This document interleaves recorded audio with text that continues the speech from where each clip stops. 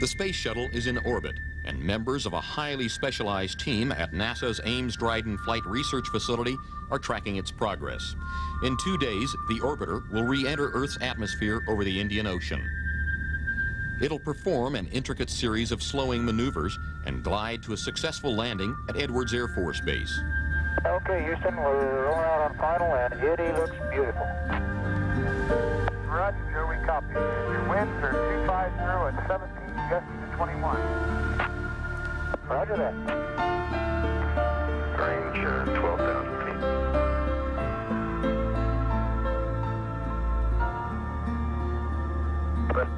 The gears down, altitude 300 feet. Just 800 feet from the end of the runway.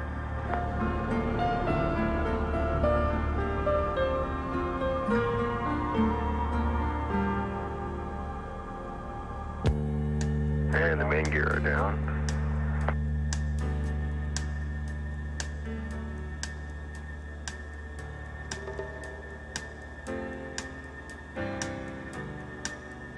Nose gear is securely down.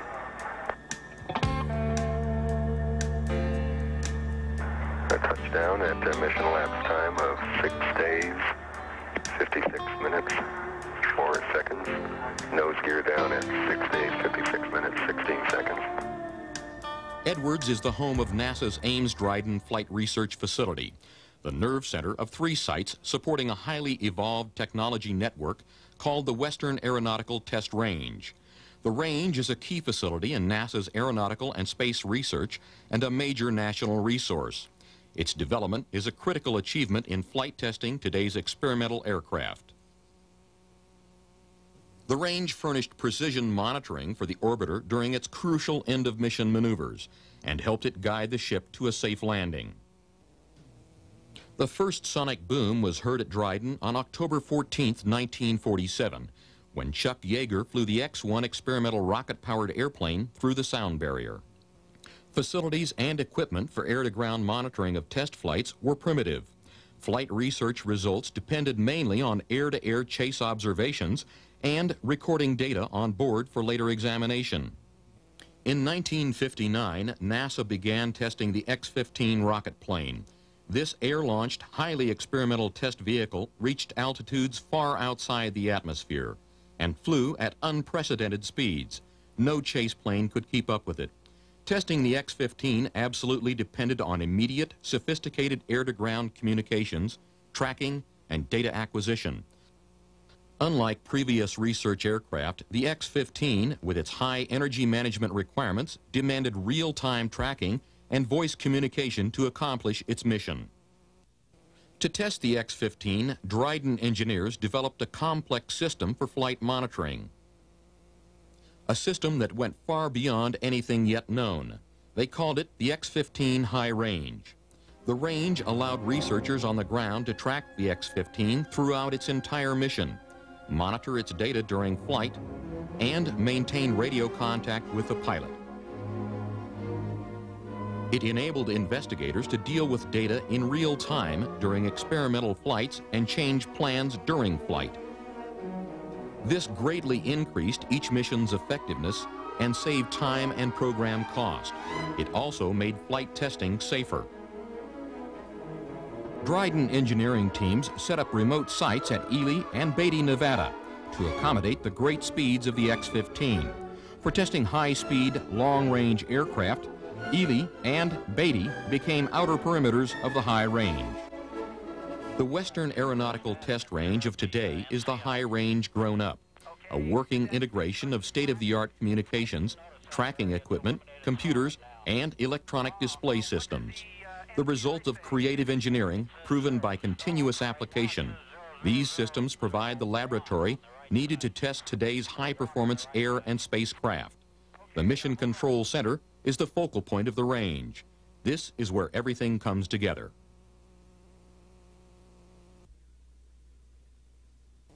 Here, supremely advanced systems such as the Master Graphics Interactive Console or Magic Display give researchers a unique edge in flight testing.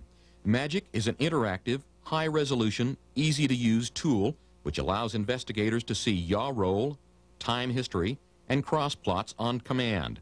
It opens new capabilities in changing parameters during flight, thus saving valuable time and optimizing information yield. Here, the Real-Time Interactive Map, or RIM, is helping advance flight research. This is an intelligent graphic workstation that instantly shows an aircraft's flight position with respect to geographic location.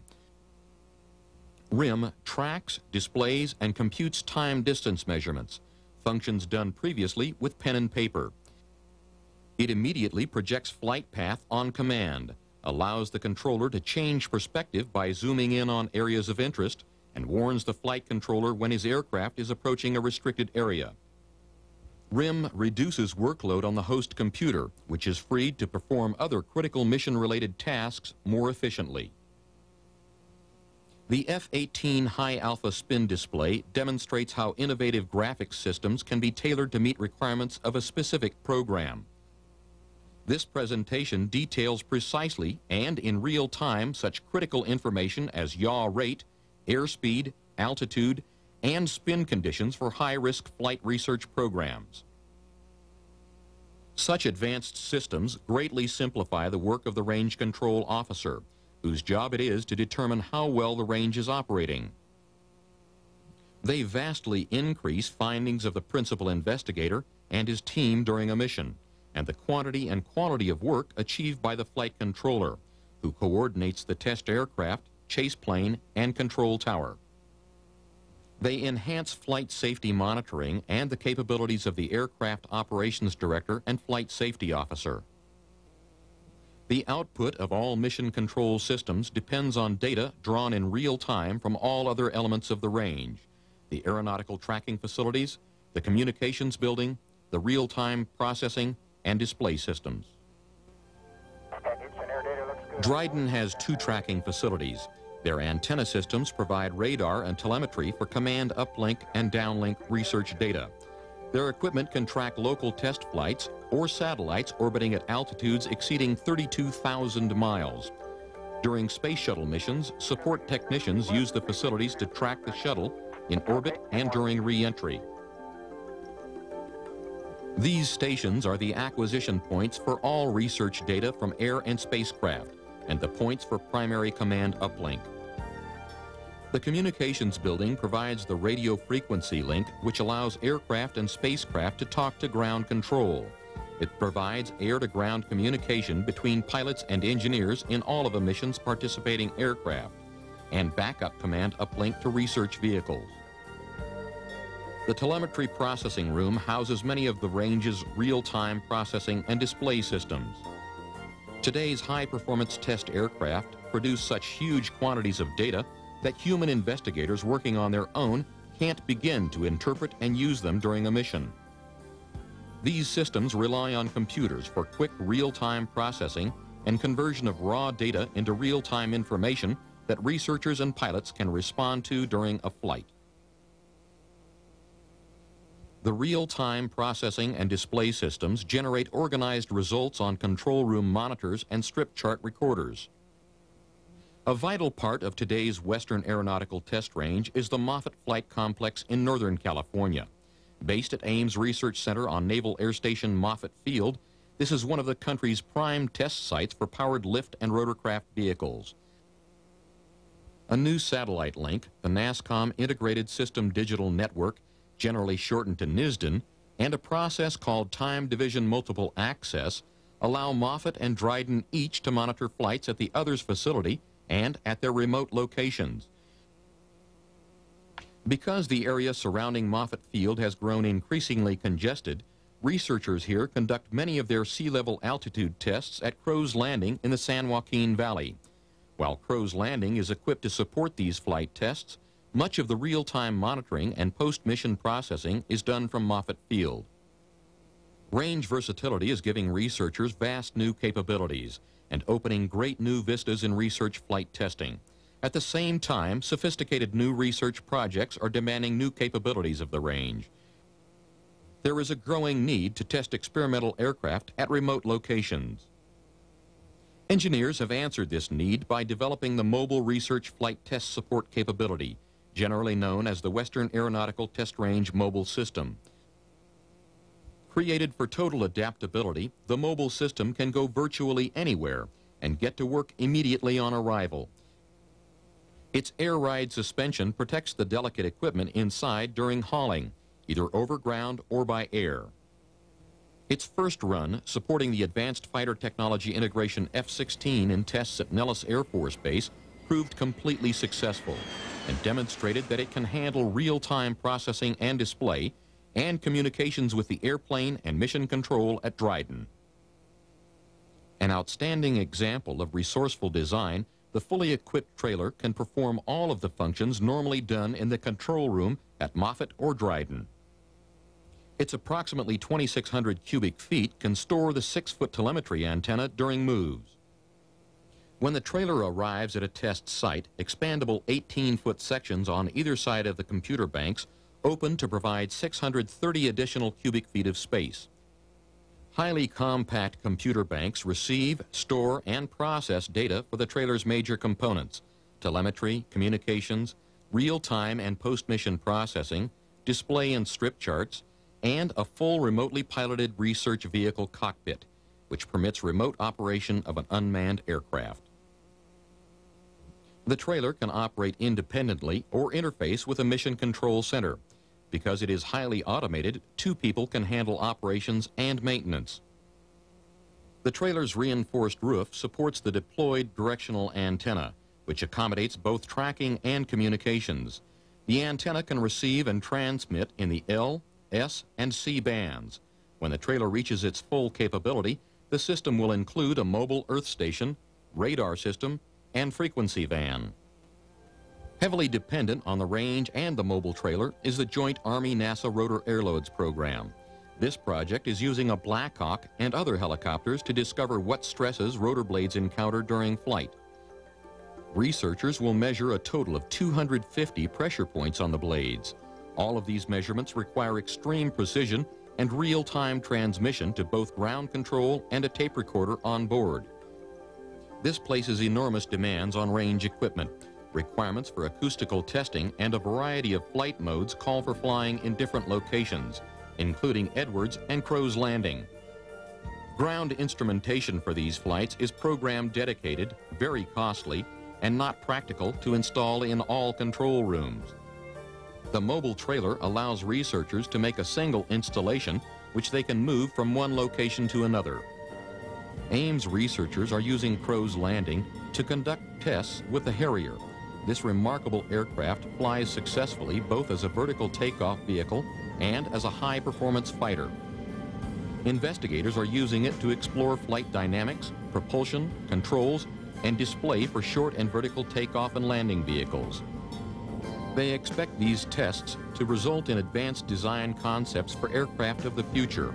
Harrier flights generate a great amount of information and rely heavily on range data acquisition facilities. The range has been indispensable in supporting this uniquely versatile aircraft called the tilt rotor. Nacelles mounted on its wings tilt upward to make it fly like a helicopter, or 90 degrees forward, allowing it to fly like an airplane. With the tilt rotor, Ames Research has produced an extremely successful working aircraft from which the Marine Corps production tilt rotor V-22 was derived. Dryden is where Ames tests high-performance airplanes. Clean, dry desert air and sparsely populated terrain make this location ideal for researching high-speed jet and rocket-powered aircraft. The F-18 High Alpha research vehicle is pushing high performance to unprecedented extremes. Using a modified pre-production F-18 as test bed, this program is working to improve fighter performance at high angles of attack. This is possible only if engineers learn precisely how air vortices flow during high-angle maneuvers, both on and off the airplane's surface. To study on-surface flows, investigators released colored dye during specific maneuvers over areas of interest, such as the nose and wing, and photographed the resulting patterns. This information also is downlinked in real time for immediate assessment. Off-surface flows show up clearly when an onboard generator emits smoke over the F-18's leading edge extension, a video camera in a nearby chase plane, and another inside the F-18 showing precise vortex flows. The airplane carries a total of 4 strategically placed onboard video cameras. This program is completely dependent on the range. During test flights, the F-18 downlinks 2 video signals and 2 streams of telemetry data. It depends on the range's command uplink capability for trajectory guidance. The program's specific high-alpha spin display is critical to carrying out F-18 missions, since it defines emergency recovery procedures for any loss of control situation that might occur. The F-15 places enormous real-time computation and display demands on the range because its engine is heavily loaded with instrumentation. Researchers are using the F-15 to develop methods for reducing pilot workload. If they can create systems that take over basic operating tasks, pilots will be freed for other critical activities, such as responding to threats or setting up weapons systems. The program team is working on developing a trajectory guidance system. A computer which they have mounted in the airplane's ammunition bay calculates airspeed and altitude with no assistance from the pilot. Aircraft and engine command then can be supplied either to the pilot through the heads-up display or directly to the aircraft in the automatic mode. This technology significantly reduces pilot workload. The range, with its Magic and RIM displays, is uniquely equipped to support this program. These advanced interactive displays allow F-15 team members to view in real time the airplane's trajectory 3 miles behind and 7 ahead of its present position. At the same time, they also can watch the aircraft's ground track with reference to restricted areas and monitor processed parameters critical to the flight. Should any fault or failure occur on board, these displays will flag it immediately. The Advanced Fighter Technology Integration, called AFTI F-16, is another demanding program that puts extremely heavy loads on the range. AFTI is a joint NASA Air Force program. The aircraft, a highly modified version of the F-16 Fighting Falcon, has been expanding the limits of flight since 1981. Equipped with a unique set of computer-driven control surfaces, the AFTI can execute maneuvers impossible with any other aircraft. AFTI's total dependence on computers and experimentation with flight modes never before attempted make the range a crucial part of testing this airplane. A heads-up display, which superimposes critical flight data over the cockpit window, allows the pilot to monitor instrumentation readings without looking away from the flight path. Range tracking facilities simultaneously feed this picture to researchers in the control room, allowing them to monitor in real time what the pilot is seeing. Currently, the F-16, working to improve close air support in Europe, is checking technologies such as automated attack, digital map systems for poor weather and night flying, and target acquisition from ground control. This testing, utilizing computer-based artificial intelligence, uses great amounts of data and requires the capacity to profit from in-flight corrections and change the test agenda. The range gives AFTI critical support which is not available anywhere else. Its systems during flight offer more processed data in easily used form. RIM figures importantly by letting flight controllers reprogram for restricted altitudes. AFTI's multiple program requirements and exacting test schedule demand optimal return from test flights, and the range makes this possible effectively and safely. Some of the flight experimentation performed at Dryden has been so hazardous that researchers ruled out the use of onboard pilots. For these high-risk programs, they developed remotely piloted research vehicles, called RPRVs. The spin research vehicle was a characteristic RPRV. It was carried aloft under the wing of a B-52, then air-launched. Typical of all air-launched vehicles, RPRVs require precise coordination of carrier, test aircraft, and chase plane. They consume enormous quantities of range support. Pilots fly remotely piloted research vehicles from cockpits on the ground, depending completely on telemetry provided by the range to receive sensory information from and send commands to the airplane.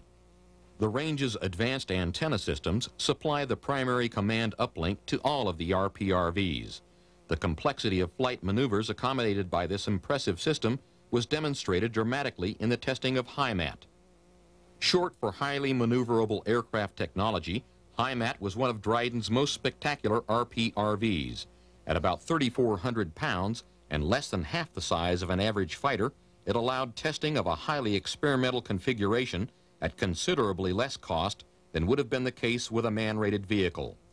HIMAT was designed to be more maneuverable than any existing fighter and made turns pulling up to 8.5 times the force of Earth's gravity. Such maneuvers would cause extreme discomfort to even an experienced test pilot. The range antenna systems, with their enormous capacity, enabled the pilot to perform even the most complicated maneuvers from his ground cockpit. Its small size and quick movements made HIMAT very hard to track with conventional chase aircraft. Range tracking, telemetry, and command uplink made these flights possible. The most dramatic use of command uplink was the full-scale transport-controlled impact demonstration, RPRV, called SID for short. Dryden conducted the SID experiment in cooperation with the FAA and NASA Langley to test the effectiveness of crash-worthy advances, including an anti-misting fuel designed to reduce damage from fire following a crash. Researchers instrumented this old B-720 passenger jetliner to be flown as a remotely piloted vehicle. Pilot Fitz Fulton worked for months in the ground cockpit and in the plane itself with range support to prepare the jetliner's remotely controlled systems for its flight to final impact. During the crash test, range telemetry worked flawlessly.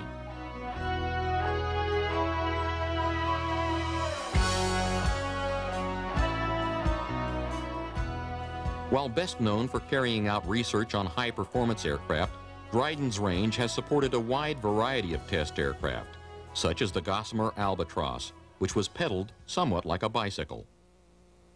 The Light Eagle, another human-powered experimental airplane, won 4 records during its range-supported flight tests. This aircraft was a Massachusetts Institute of Technology student project. The idea came from Greek mythology accounts of Daedalus' effort to build wings for human flight. The Eagle served as a prototype for the aircraft Daedalus, which flew the 74-mile distance from Crete to Santorini in a record-setting 3 hours 55 minutes. Dryden engineers supported the Eagle flight tests with long-range optics and a video van. To support development of the space shuttle, Dryden researchers built and tested a series of wingless aircraft called lifting bodies. The X-24B was one of these aircraft. They drew their lift entirely from their body shapes, which acted like the wings of conventional airplanes. The X-24B was rocket-powered, so it could reach speeds and altitudes similar to those encountered by the shuttle when it approaches to land. The lifting bodies depended on range support for energy management and guidance to the landing site. The uniquely configured X-29A forward-swept wing is entirely dependent on the range to conduct its flight tests. This high-performance research aircraft maneuvers at very high speeds. At the same time, it requires constant computer adjustment and correction to position its exotic flight control surfaces. The X-29 set a whole new baseline for the range in real-time data processing and display. Range engineers answered the X-29 program demands by developing the necessary capabilities in just 4 months. In the process, they created facsimiles of cockpit status panels on control room monitors. They established a real-time satellite link between the Dryden Range Control Room and the contractor's home base in New York.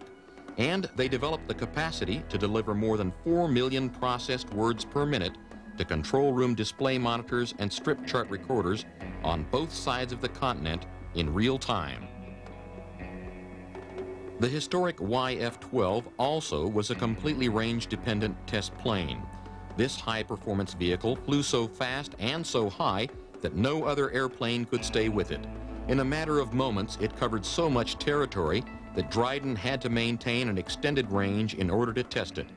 As with the X-15, the Ely and Beatty test sites in Nevada became range boundaries for YF-12 experiments. Officially clocked at 2,000 miles per hour, the YF-12, with its air-breathing engines, was the prototype for hypersonic planes of the future. The National Aerospace Plane, or NASP, will be such a hypersonic plane, and much more. This is the next generation air and spacecraft. NASP will take off horizontally like an ordinary airplane, accelerate to escape velocity, leave the atmosphere, and fly in low Earth orbit. It'll re-enter the atmosphere and make a powered horizontal landing, again like an ordinary airplane. Currently in the design phase, this joint NASA Air Force research craft is targeted to make its first flight in 1994. NASP will take off and land at Edwards Air Force Base. As the program progresses, the plane will cover the continental United States in minutes. During flights in the atmosphere, range mission control will encompass every contiguous state. When NASP begins orbital flights, range scope will become worldwide. Telemetry will interface with NASA's tracking and data relay satellite system. NASP test flights may require multiple fully equipped mobile trailers positioned at strategic locations. Range controllers and researchers will need to know where the plane is every moment in terms of latitude, longitude, and altitude. At NASP speeds, this will be a major accomplishment. Researchers will need ground computer-processed instrumentation data during flights. This will place extraordinary demands on range acquisition and processing. Getting ready for next-generation test planes is a major challenge for range engineers. They're meeting it by developing next-generation equipment and support systems. A prime example is the Automated Flight Test Management System, or ATMS.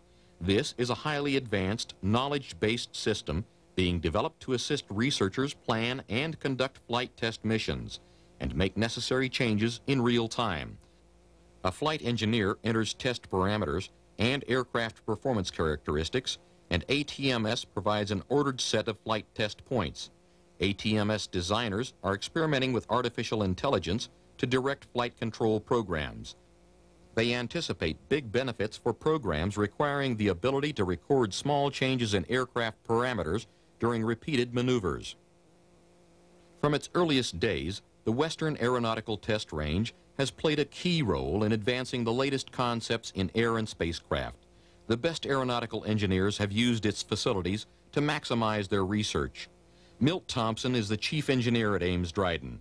Thompson was a test pilot on both the history-making X-15 and lifting body aircraft. He had a major part in creating the tradition of excellence here. He's among the few people qualified to give first-hand perspective on the development of today's aeronautics and the direction of tomorrow's research. The key programs that kind of defined the range were the X-15 and subsequent to that the YF-12. That had an extremely long range requiring tracking, communications, and data relay. The NASP program will provide the next challenge for the range. It, of course, will be an extremely high-speed vehicle, potentially going on into orbit, and it will cover an awful lot of distance in its test program and during, say, an acceleration up to orbital speeds. And it'll require almost a worldwide capability, worldwide tracking capability to follow the vehicle in its development program. Any other program other than NASP that involves extremely high speeds will be candidates also for good utilization of the high range. For example, any scramjet or ramjet propulsion test programs.